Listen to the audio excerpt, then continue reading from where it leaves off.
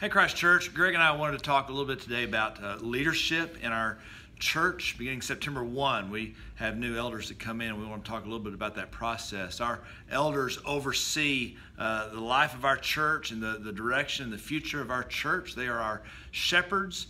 And we have a couple of resources for you. One is in Titus chapter 1, talks about eldership, and I gave a message on that this past June 24th. And then in 1 Timothy chapter 3 as well is another place where you can find some qualities of shepherds, and I spoke on that on June 5th of 2016. Greg, you want to share a little bit about the process? Yeah, so in September, we ask you as the church to submit names to our eldership of men that you think have the qualities to be spiritual leaders here at Christ Church. So there's nothing fancy about that process. You write down their name, you sign it. We don't take anonymous submissions, but if you're willing to put your name on a submission of a man that you think has the quality to be an elder, you can hand that to any elder, and they'll be selecting those through groups and through our worship times in the month of September.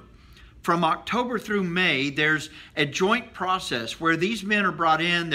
We talk to them. They consider whether or not they're ready to be an elder, and the elders consider whether or not they believe they're ready to lead our church. And so it's a mutual look as they count the cost.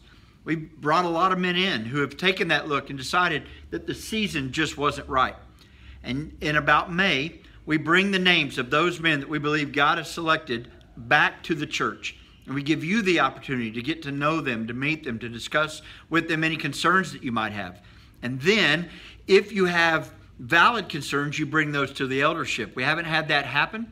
If it does, then we'll deal with that as well. And if not, then that's a vote of confidence from the church, and those men become elders starting next September.